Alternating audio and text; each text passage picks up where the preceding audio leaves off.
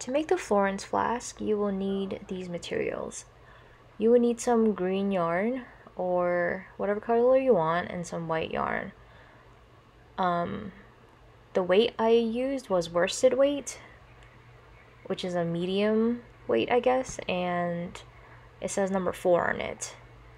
You also need some black embroidery thread, paper and pen to mark down which round you're in, some safety eyes and closures, a paper clip, embroidery or crochet needle, and a 5mm crochet hook. One thing I did forget to put in was polyester stuffing or any kind of stuffing that you have. For round 1, we're going to be doing a magic ring, which is single crochet 6 times. So form a loop and then take that yarn from that loop with your crochet hook and pull it through your circle that you just made. And then go underneath that circle to pull the yarn in, and then pull that piece of yarn through your 2 loops. So that's your first crochet, single crochet. Do that again, and that'll be your second single crochet. So repeat that 4 more times and you will have 6 single crochets inside the circle.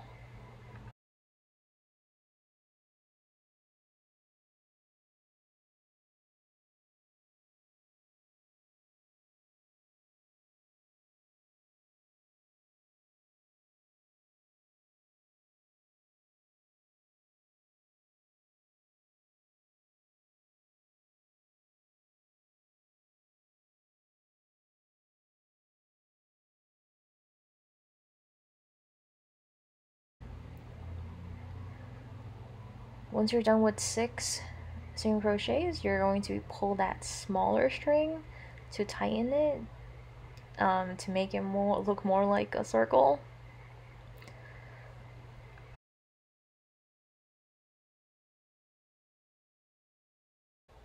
For round 2, we're going to be doing increases in every single stitch. Here's what the side looks like. Stick your crochet needle in through all the way, and then pull it through. Put in your marker as a paper clip for your first stitch and pull it through the 2 holes. So that is a single crochet. But we're going to do an increase. So stick your crochet hook into the same hole again,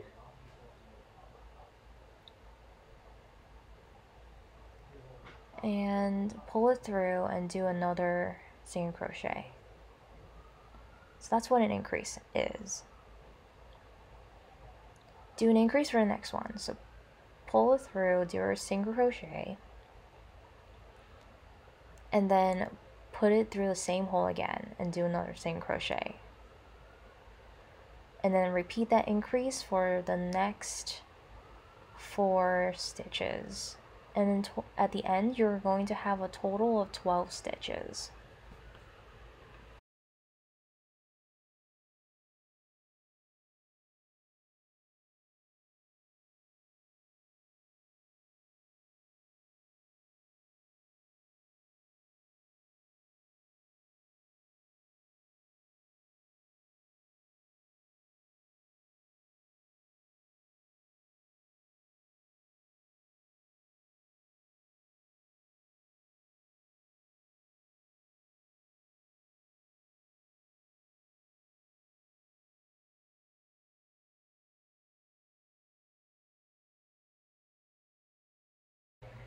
For round 3, you're going to be doing a single crochet and then an increase.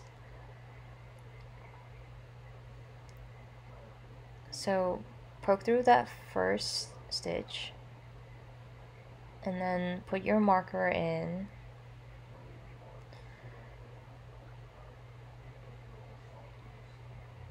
pull it through, so that's your single crochet, And then for your next stitch, you're going to do an increase, so which is basically a single crochet and then another single crochet into the same hole again.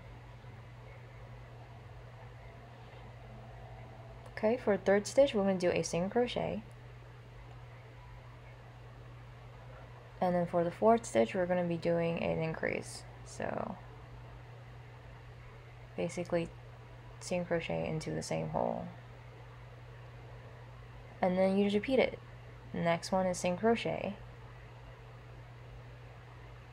and then an increase.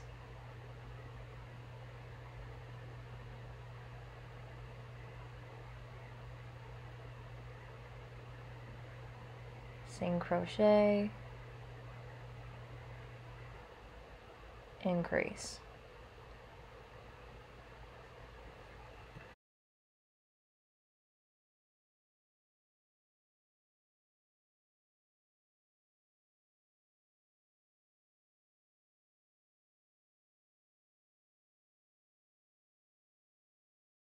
For round 4, you're going to do a single crochet for 2 stitches and then do an increase, and then repeat that 6 times.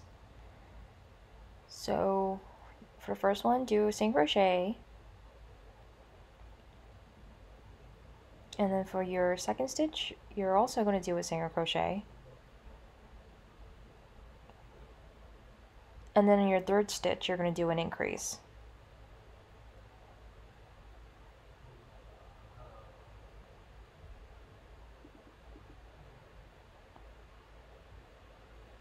Okay, and now repeat this again. So single crochet,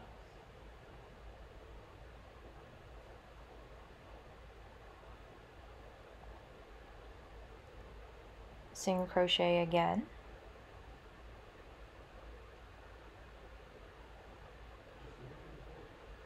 and then an increase.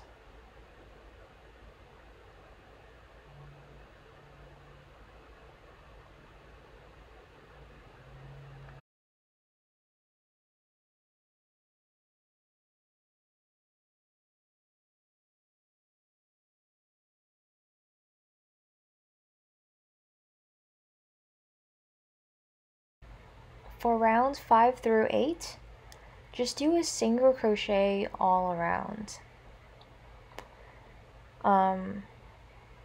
Just make sure that you write down your rounds every single time you finish them, and also move the paper clip as your starting marker for each round, because sometimes you might forget and then you will lose track.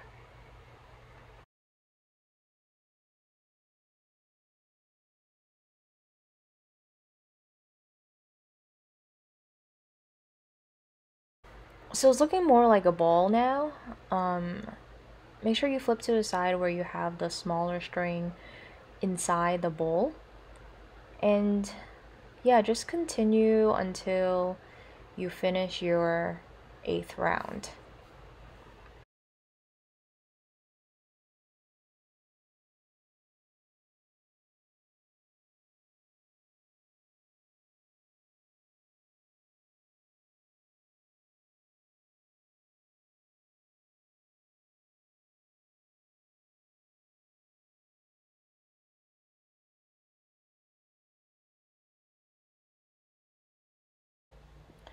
For round 9, you're going to do a single crochet for 2 stitches and then do a decrease. So for your first stitch, put in your marker and do a single crochet. Second stitch, single crochet. And then for the decrease, poke your hole through this half of the stitch, and then do the same for the next stitch, and pull your yarn through the holes, and then do a single crochet.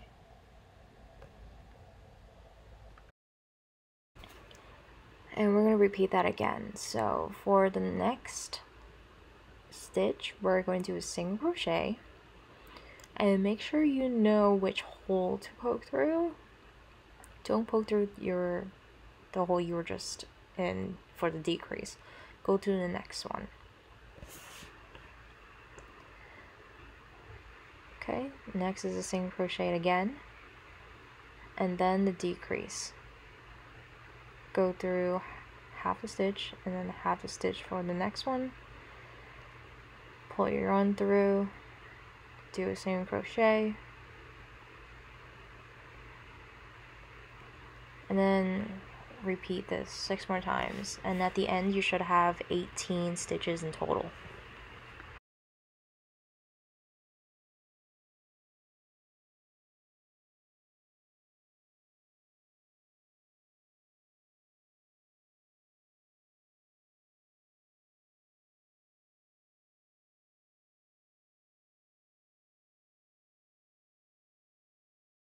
We're going to do a single crochet and then a decrease. So put in your marker and then do a single crochet and then do that decrease. So poke through half the stitch, not all the way through, and a half a stitch for the next one too. Pull your yarn through and then do a single crochet, and then repeat that. So single crochet for your next stitch, and then do a decrease, half the stitch, half, and then pull yarn through and then single crochet.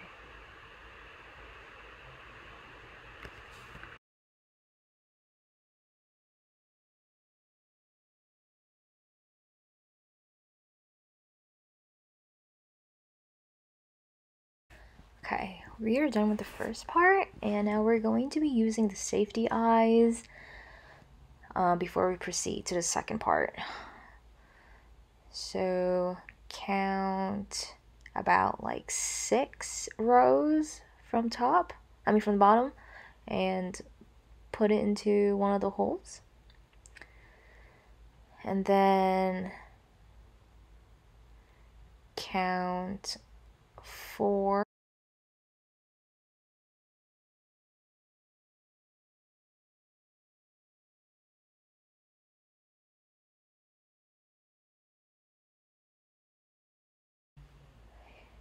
You also have to put in the backs for the safety eyes so that they don't fall out. And if you have the same ones that I do, you put it in like this.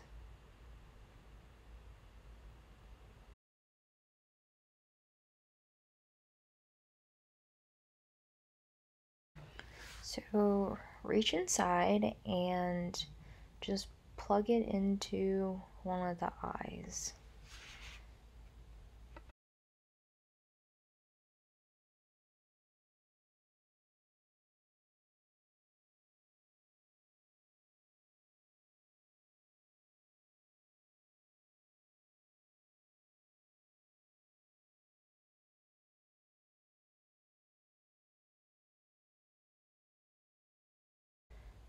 This part is optional, but I thought it'd be cuter if it did have a little smile.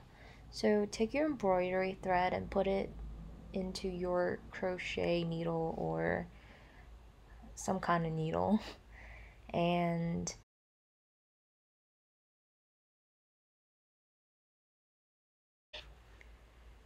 this is the middle, and that's where the point of that smile should be. We're basically doing a arrow that points down, so just approximately see where the smile should be, and go inside and make your left side of that smile kind of near the eyes, and then make the pointer of it towards the middle of it, and then go to the right side of the smile near the right side of the eyes, try to make it even, and then you go through the same pointer in the middle of the smile again.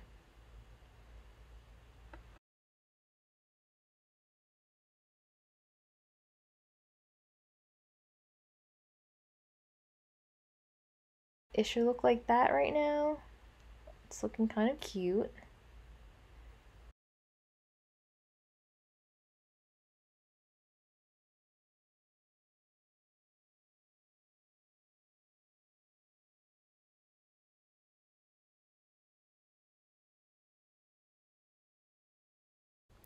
Now that you got the tightness of the smile correctly, we're going to do a knot.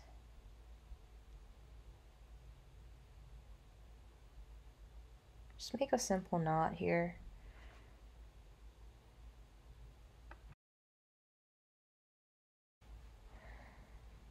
Let's cut that string.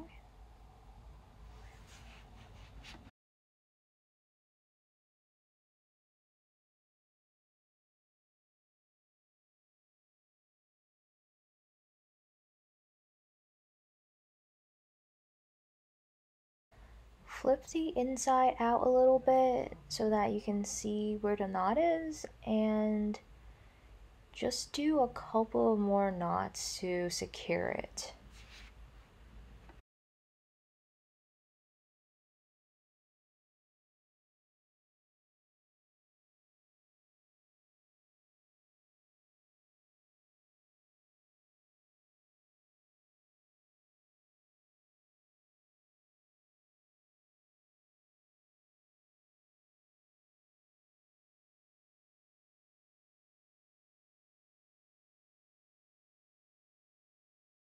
Before we start the second part, you should put some polyester stuffing or whatever stuffing you have, because after we do the second part, it will be a little bit harder to stuff it all into the bottom.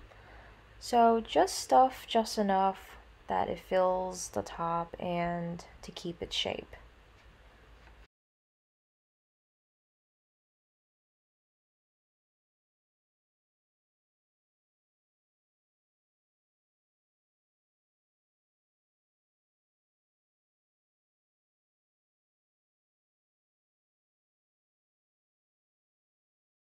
Let's just switch to white yarn. So take off your marker and put your hook in and grab the yarn out as if you're going to do a crochet. I mean, same crochet, but don't do that yet. We need to cut the yarn right now.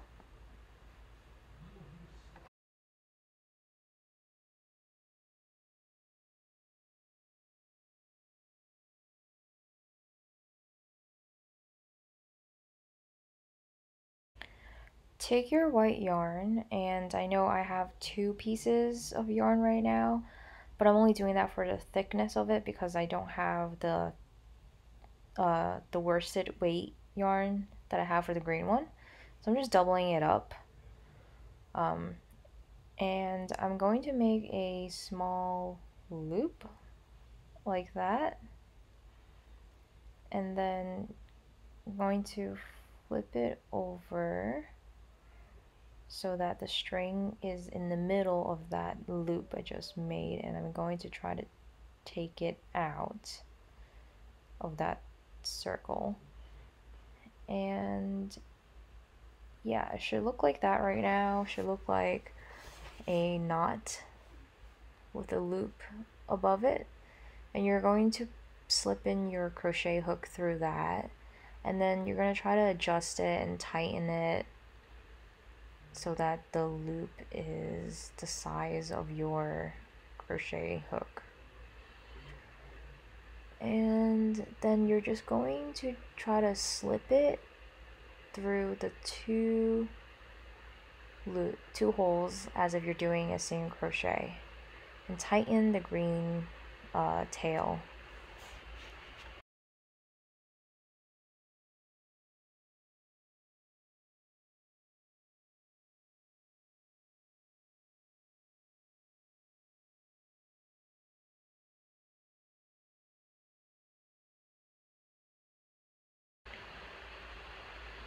So rounds 11 through 18, just do a single crochet all around. So just slip your hook in and do a single crochet with the white yarn now. But also don't forget your marker for every round.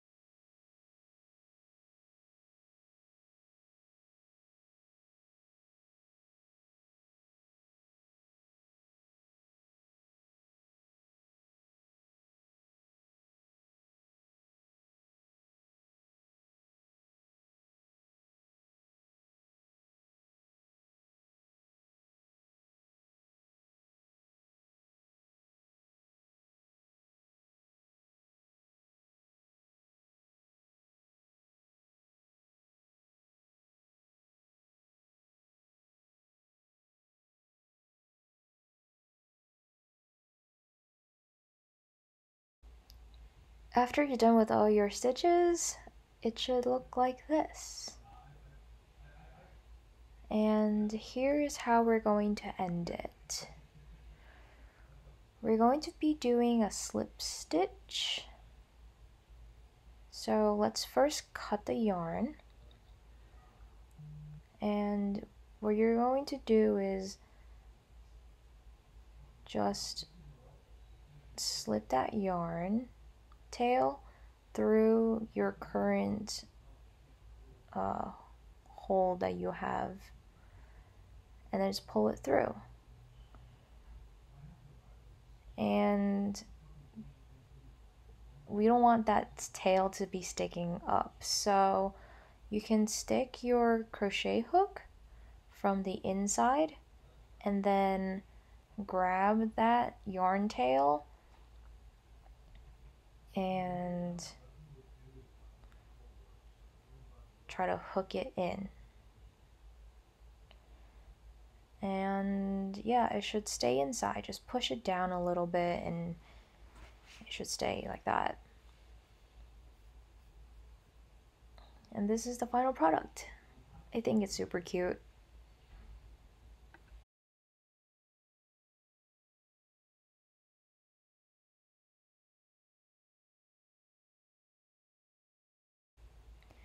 You can take some stuffing and stuff the tubular part of it. You can stuff it in all the way, or you can leave some out a little bit so it looks kind of smoky, as if like a chemical reaction is going on.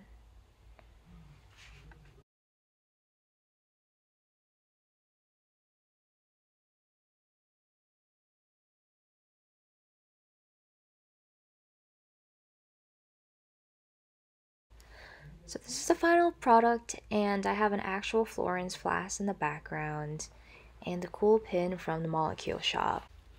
Thank you so much for watching this video. I hope you enjoyed it. I actually plan on making a tutorial for the Erlenmeyer flask and a beaker for this collection later, so please subscribe to my channel.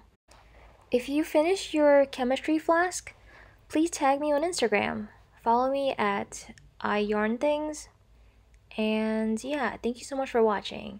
Let me know in the comments below whether it was helpful or not, and any other projects you would like me to make.